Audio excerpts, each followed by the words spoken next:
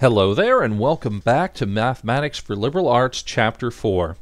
Now, to remind you of where we were last time we checked in, we went through Section 4.1, which is apportionment problems and methods, and we found that apportionment problems are fairly standard. They're all over the place, but they may be a little bit trickier than they first appear. So we need to introduce some actual methods that will help us.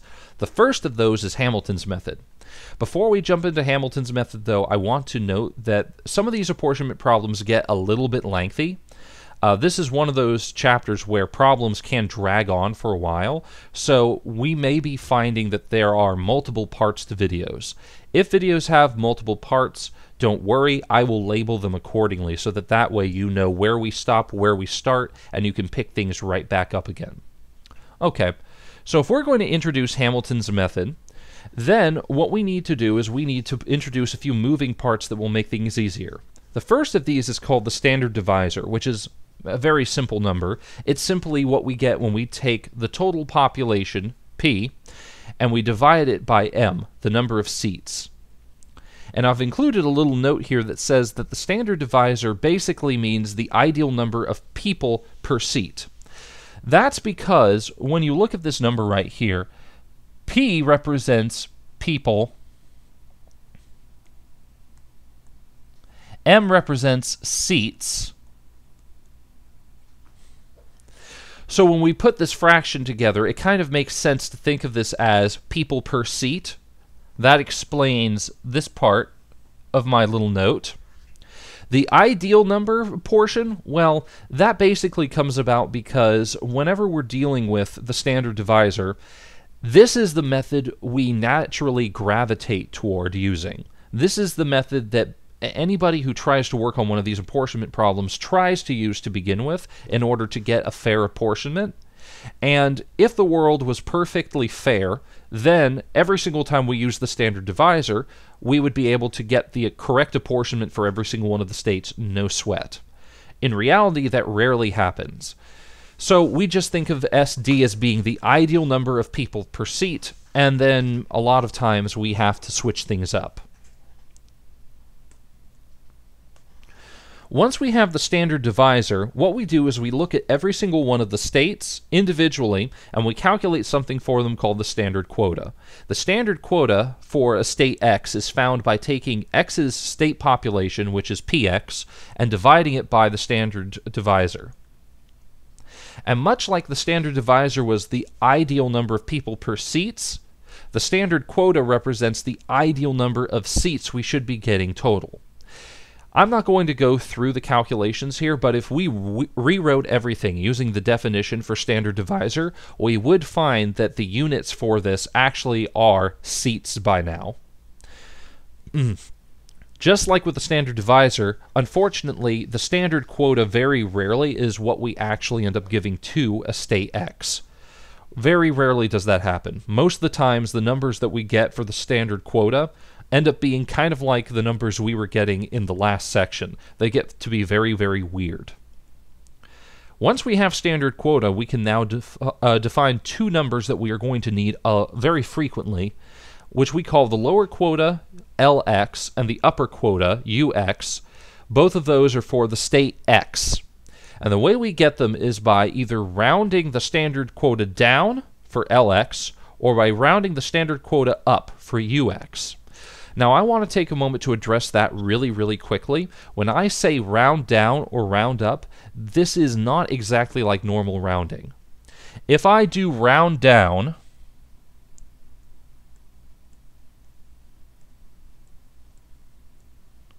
of, say, 4.5, we know that under normal rounding rules, 4.5 would be rounded up to 5 if we're rounding to whole numbers, which is what we're doing here. However, because we are rounding down, it simply forces this number, 4.5, down to a smaller number. It has to be a whole number, and it has to be the closest whole number to what we've got here, which means 4. If, on the other hand, I look at round up is going to be very, very similar. The difference is that, let's say I have 16.1 here. Under normal rounding rules, 16.1 would just get rounded to 16. However, round up forces my number to go to a whole number. That whole number has to be bigger than my whole number, and it has to be the closest whole number that is bigger than my whole number. So, looking at this, 16 has to round up to 17. 17 is bigger, and it is the closest whole number, bigger than 16.1, so we hit 17. It's important to know how to do these because we're going to be using them again and again and again. All right, now that we have those definitions out of the way, we can actually define Hamilton's method. So what we're going to do is we're going to assume we have an apportionment problem. We are given the total population to be P. We know the total number of seats is M, and then we're going to follow some steps. So step one is going to be to simply find the standard divisor, and then what we're going to do is we're going to calculate the standard quota and the lower quota for each and every single state. In other words, going back, we're going to first find SD, then for every single state from A all the way through whatever, or from X1 all the way through Xn, we calculate the standard quota using this formula.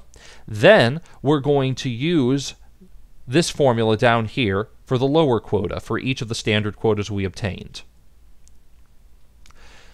Then what we're going to do is we're going to add all of the lower quotas together, and whatever the sum of all the lower quotas is, we're going to compare it to M, the number of seats. One of two things is going to happen.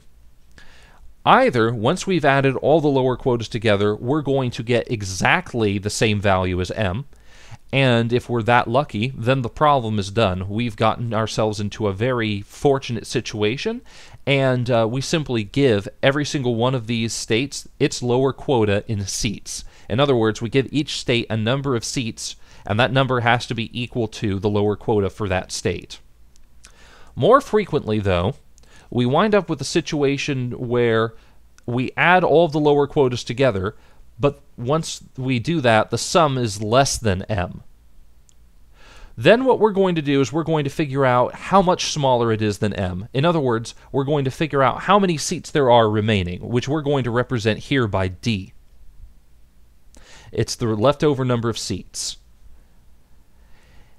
If we have gotten ourselves into a situation where we've had to calculate the leftover number of seats, meaning we are in situation B, then what we're going to do is we're going to go back to each of the states and we're going to calculate the difference between its standard quota and its lower quota.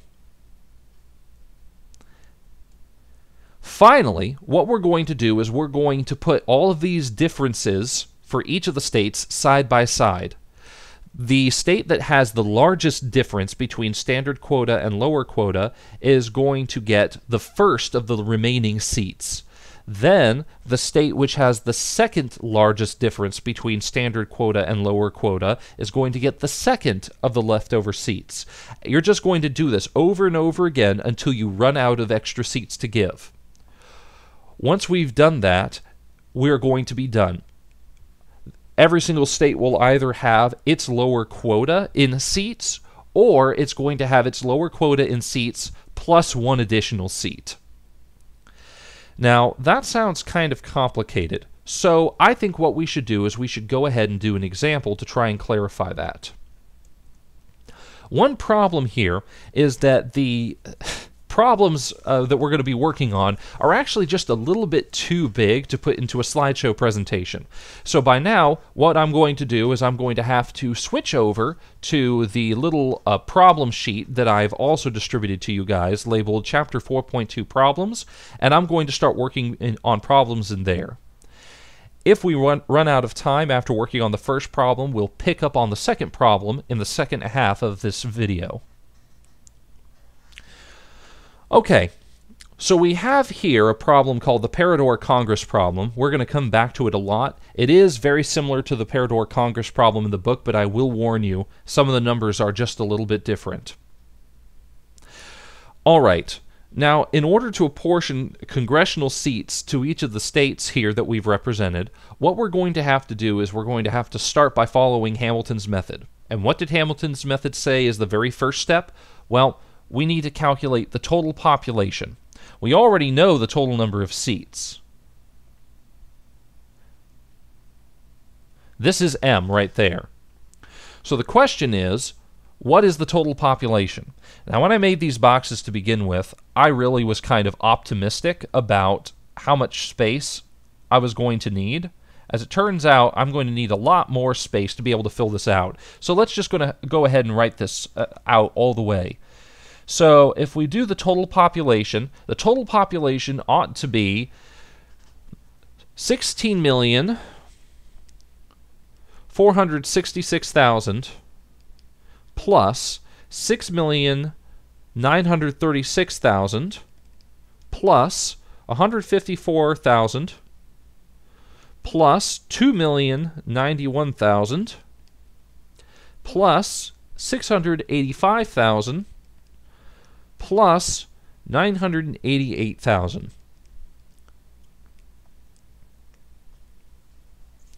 And according to my calculation, if we do that, we're going to end up with 27,320,000 as our total population. That's a lot of people, but not unexpected. So, once we've gotten the number of seats and we've gotten the total population, we can go ahead and calculate the standard divisor. So the standard divisor is going to be P divided by M, like we talked about before, which for us means 27,320,000 divided by 250. And if we do that calculation, I obtain 109,280 exactly.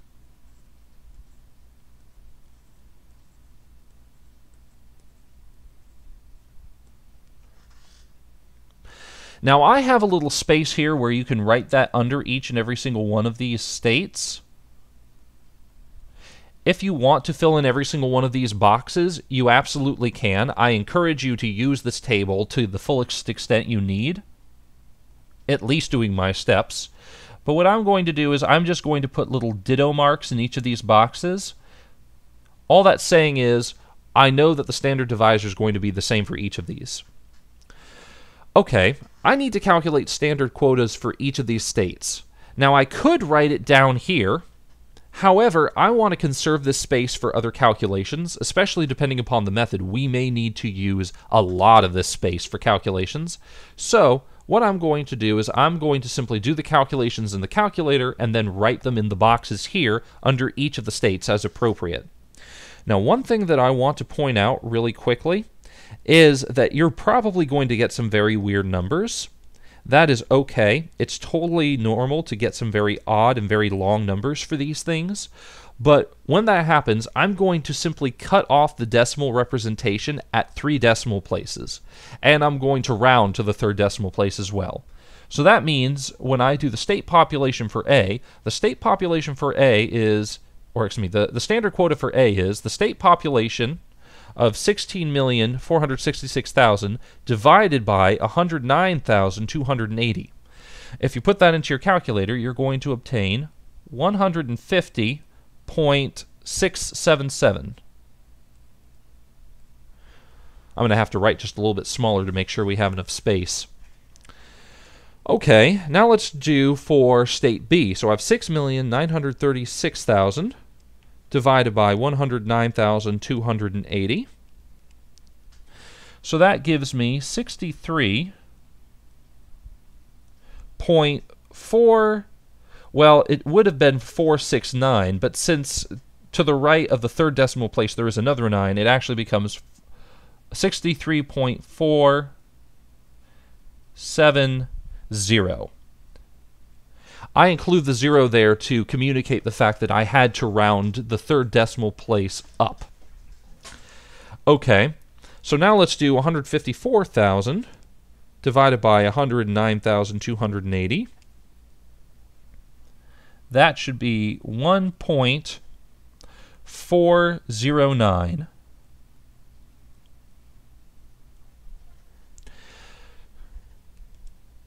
2,091,000 divided by 109,280 gives me 19.134.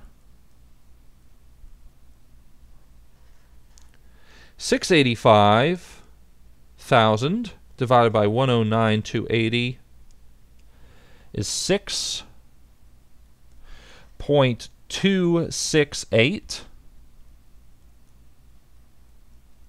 And finally, we have state F, 988,000 divided by 109,280, which is 9.041.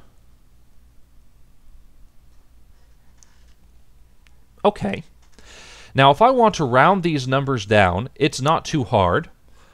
We simply, really, give the whole number to the left of the decimal places. So that means that we're going to have 150 for A, 63 for B, 1 for C, 19 for D, 6 for E, and 9 for F. Now, if we add all of those things together, and I'm just going to go ahead and write that down here. If I write LA plus LB plus LC plus LD plus LE, plus LF, and I add them all together, what is that going to give us? Is that going to give us all 250 seats? Well, let's see, 150 plus 63 plus 1 plus 19 plus 6 plus 9. Okay, that gave me 248.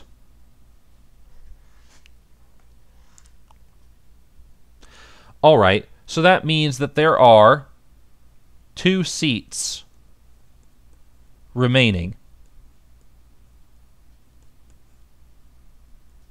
In other words, D for this problem is going to be 2.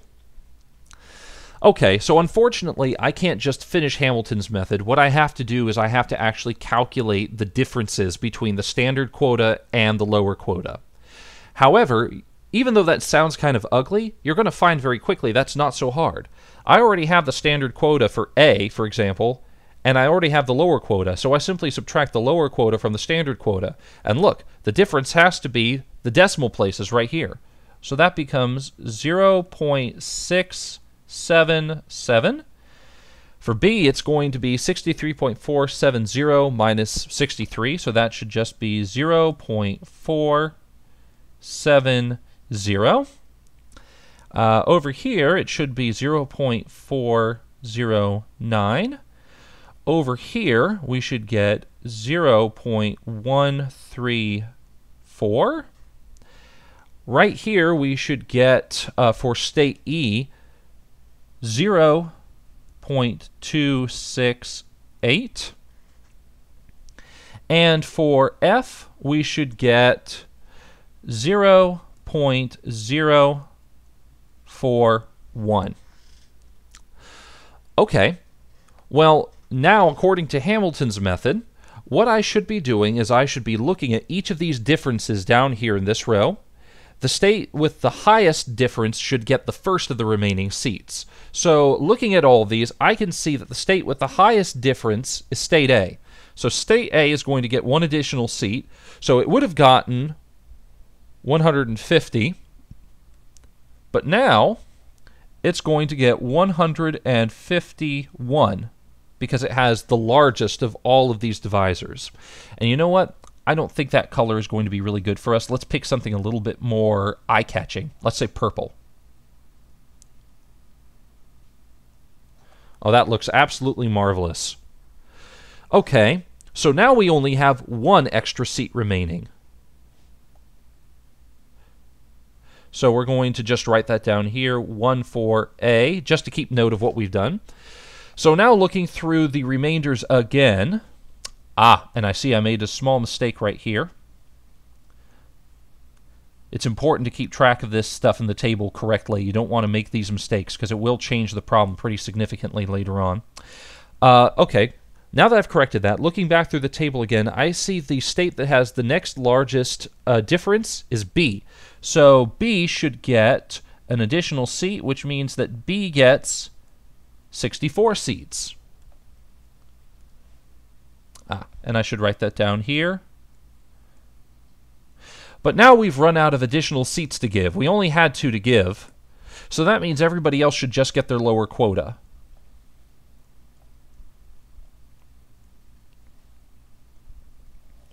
Well, now let's see what happens. If I add 151, 64, 1, 19, 6, and 9, I get exactly 250. So that means that right here, we have the final apportionment for all of the states, and we are done. Now, looking at the time on the video, I see that we really have run out of time. So this is going to be video part 1. We will pick up problems in the next video. Until then, happy math!